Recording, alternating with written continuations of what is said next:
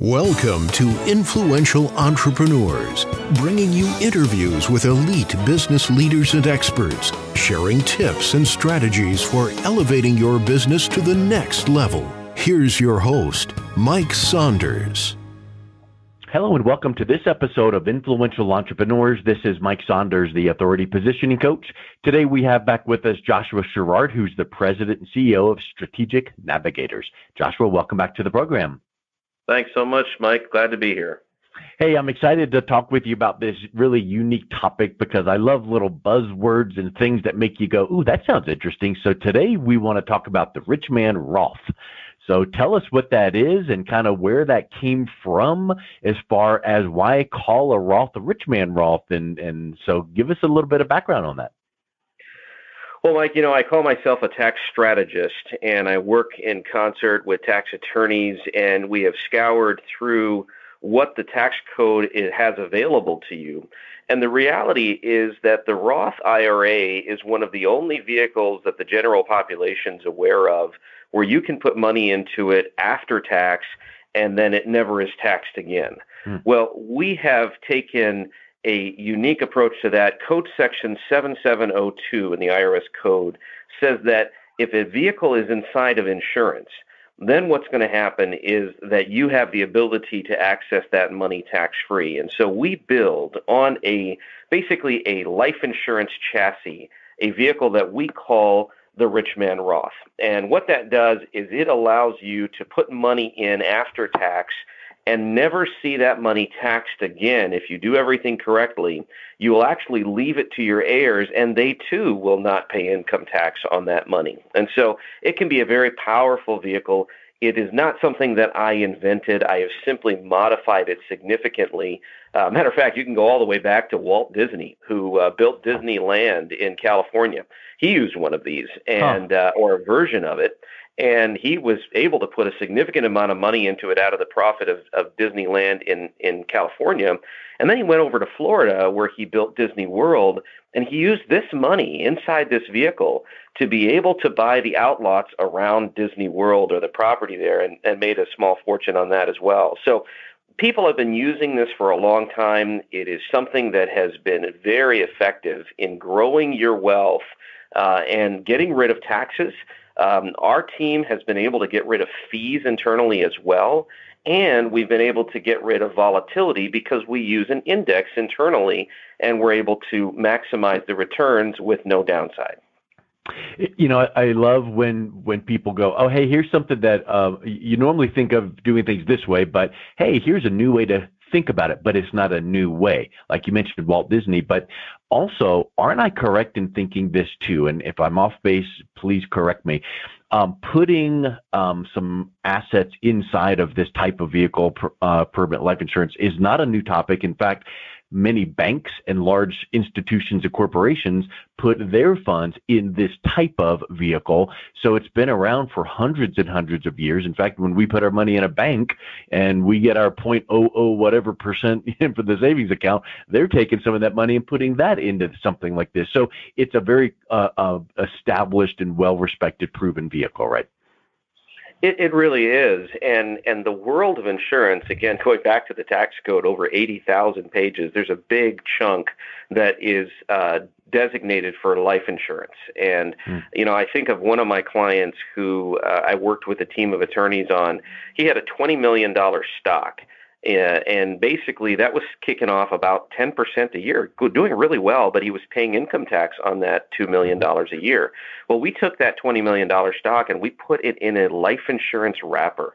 And what that did is it made the $2 million that he got every year now tax-free. Wow. And so it's dynamics like that people, they're just not aware that they even exist. And yeah. I like to use the term tax shelter, and my attorneys, they're okay with me using that because it's a legal, legitimate, moral, ethical term with regards to the rich man Roth, because it really is a tax shelter protecting you from future taxation.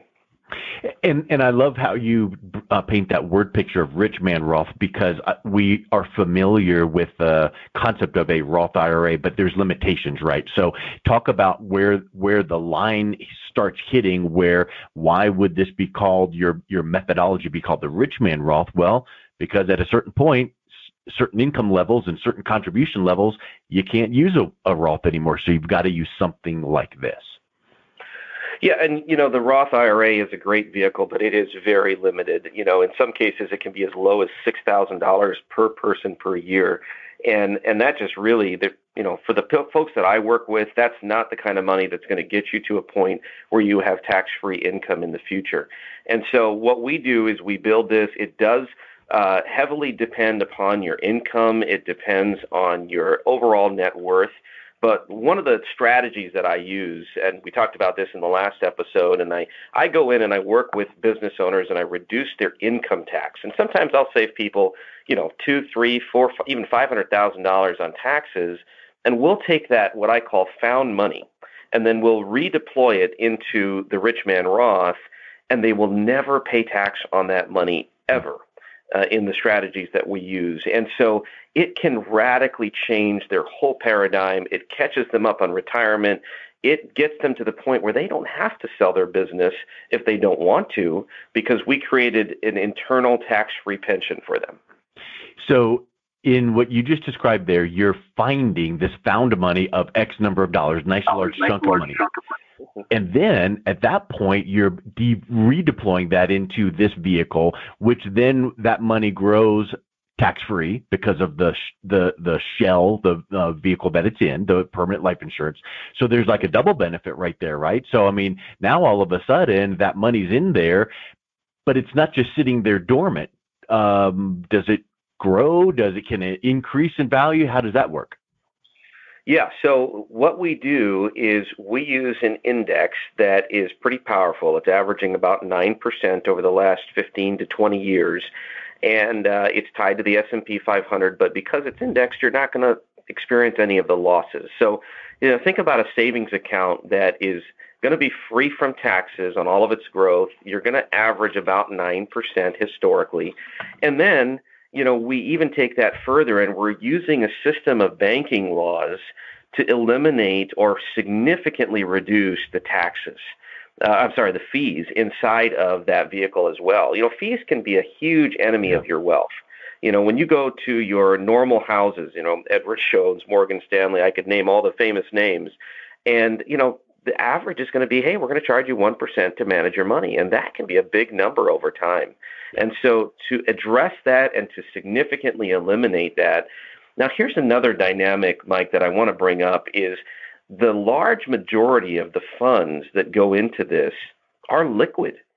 And not only are they liquid, but while you're borrowing that money, and you can go in and you can borrow it out and you can go flip a house or go into some other investment short term, and while you're doing that, the account is still earning interest on the full sum. It's mind-boggling the way that it works.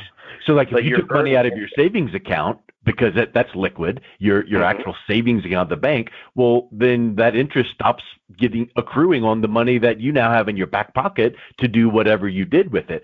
But you're saying in this vehicle, you can access the money, and the interest, the compound, the dividends, whatever, the growth vehicle is still happening because it's still kind of like you're getting the benefit of the liquidity and without having the loss of the growth. Exactly. It's a multitasking opportunity, and for particularly for business owners who are usually taking out some sort of credit line or something like that, just to have the cash to make sure that you can do things. It's nice to know that you can use your own money in multiple ways, and so it's a powerful tool that way. And one thing that jumps out at me, we're seeing all of these things like, okay, hold up, tax favor, tax benefit, and shelter, all of these things, and growth and liquidity. To me, that liquidity is a really big piece that people need to realize, because let's just say you have a house worth $700,000 and it's free and clear. Well, that's a nice chunk on your net worth, but if you needed $250,000 of that, it's locked up. So you better have a way to reaccess that, maybe put a line of credit on your house. Same with your retirement accounts we're talking here. You might have a nice line item of a big number, but if you can't easily, quickly access it, and then like what you're saying, have it still being accruing interest based on the principal amount there, that's pretty huge. And all of that makes me think this vehicle you're talking about is a special type of permanent life insurance. A lot of people think of the word life insurance as, oh, when I die, I get this, or my family gets this. Now we're shifting some of that death benefit into, there's a death benefit. Of course, it has to because there's insurance involved, but there's a lot of living benefits as well, right? Like what we're talking 100%. about. And matter of fact, the death benefit, in my opinion, is just icing on the cake. Yeah, it's like, okay, that's nice. Well, that's good. But really what we're doing is we're building a wealth picture that is, like I say, on the right side of the tax line, and be able to access it and be able to use it to grow your business, your enterprise, everything else. One of the other dynamics about this money, and tell a really quick story here. I had an entrepreneur client of mine, very large business, and he was turning 60. And he held a birthday party for himself and with all of his employees. And one of the guys had a drink, didn't get drunk, had a drink, but he accidentally ran a red light, and he ended up killing someone, Mike. And it was terrible, tragic situation. But the family of the deceased, they, the way lawyers work, they traced that back and they sued my client, who was the entrepreneur that threw the party, because he had the deep pockets. And right. A lot of entrepreneurs, they think the safest place for their money is in their business, in the business checking account or savings account or whatever it is. That's actually the riskiest place for your money. And so if it was inside the rich man Roth, it would not be susceptible to that lawsuit or any lawsuit for that matter. Matter of fact, money inside a rich man Roth is even not even considered in a divorce because it is tied to your life. And so there's a significant protection around that money, which is important to those that are in the entrepreneurial space.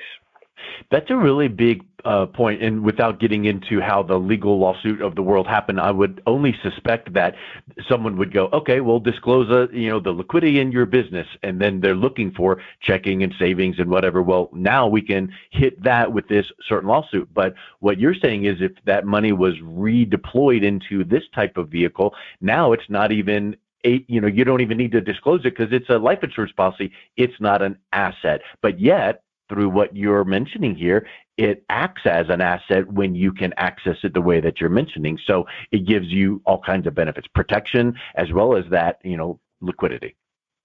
Yeah, I like to call the rich man Roth the Swiss Army knife of investments. And I encourage my clients, I have other things too. I'm in the stock market. I'm in private equity and real estate. But really, the rich man Roth is my anchor. And that's the anchor investment. And, kind of keeping with the nautical theme of strategic navigators, we call it the anchor that everyone needs to have on their boat. Otherwise, you're in trouble when you're out to sea. And so we really feel like this is what's going to help you to be successful long term. And matter of fact, when my clients are in the rich man Roth for a few years, they come back to me and they say, Josh, how do I get more in there? And we maximize it. It's that good of a vehicle.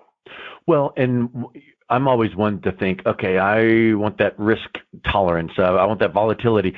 So we've talked about liquidity, because if I take a chunk of money and I put it in something that now I can't re-access it, now I don't have many options available to me. So talk a little bit about that volatility, because you touched on something briefly about, well, what if the market crashes, or what if in this vehicle, are there provisions where it's like, hey, your principal's never going to have a loss because of how we've structured it? And that's another big protection. It's a huge protection. And if you remember back to the 2007, 2008 crash, a lot of people lost their shirt in the market. And basically, anyone inside the rich man Roth is not going to lose to market volatility. And the way that works is we're using an index. And if you were to go to your traditional broker and say, hey, get me an index, there's a large cost associated with that. But the beauty of the rich man Roth is it's all built in internally, and it's absorbed because of the nature of the companies and how we're doing this associated with life insurance. And so you're getting that significant perk of the index, which, again, prevents you from ever going below zero. I like to say it works like a ratchet. You only get torque one way, and you get all the upside with none of the downside. Well, also, it makes me think of this, and so, where's the catch? So if there's zero downside, then I hear my buddy that got a 28% return on his portfolio. Maybe there's a limit on the upside because the way that and I'm asking you this, is there a limit on the upside a little bit? Because there is the protection of no downside. So maybe it's like, okay, well, you can get up to whatever the percent is. Maybe it's not these astronomical ones, but because you heard your buddy that got some huge number, he also has the huge volatility that it could just crash. And so is there some limits on the upside there? Well, some of the vehicles and all the vehicles that I use are a little different, but I'll address one of them. It's getting 90% participation in the S&P 500 with no downside and no cap, which means if your buddy's getting 28%, you may end up with 27 or 26%, but your buddy's paying tax on that money, and your buddy could lose that money, and your buddy's paying fees on that money. So right. So you would think that in using the hypothetical number of 28, right? We're not saying you will get this percent, but that hypothetical example, if he's getting 28 and he could lose 28, so that's a 56% swing, in that example. But also you would think, okay, well, because you don't have any chance of a downside, your max you can get is 14, and you might still be thrilled with that, but you're saying the spread, the arbitrage there is not that big of a hit. But then when you talk about no tax and lower, in fact, much lower fees, all of that compounds into going, wow, this vehicle might need a second look. Please tell me more, kind of a thing. Exactly. And again, there have been a lot of books that have been written about these things. A lot of wealthy families utilize these things and these mechanisms. And the reality is there's a reason they do that, right? It's there in the code. It's there available to the population, but a lot of people don't access it because they don't have the right professional team around them to be able to find those resources. Yeah. Well, I'll tell you what, I think we can probably get into the weeds and spend another 4.5 more hours on, here's another. But why don't we stop here and say, if something in this conversation is making you interested to learn a little bit more, what's the best way that someone can reach out, connect with you and your team, and learn a little bit more about the Rich Man Roth? Yeah, I'd always direct people to our website, stratnavinc.com. And through the website, you can send us an email, or you can even call my office. I love to meet people in person, or at least do a phone call or Zoom call and see how we can be of assistance to especially entrepreneurs. But, this isn't limited to entrepreneurs. I'll just add this one last thing. I've built the RMR for 12-year-olds and for 3-year-olds. And by putting in little amounts of money every year, basically setting them up. I mean, we're talking 6-figure returns when those people go to retire, and having cash along the way. There are few things you can do to bless your young children than setting them up with something like this. So it works for everyone. But yes, we're glad to help anyone who would give us a call, and we can help guide them through it. Excellent. Well, Josh, thank you so much for coming back on. This has been a really wonderful conversation. Thank you for your time. Thanks, Mike. You've been listening to Influential Entrepreneurs with Mike Saunders. To learn more about the resources mentioned on today's show or listen to past episodes, visit www.influentialentrepreneurssradio.com.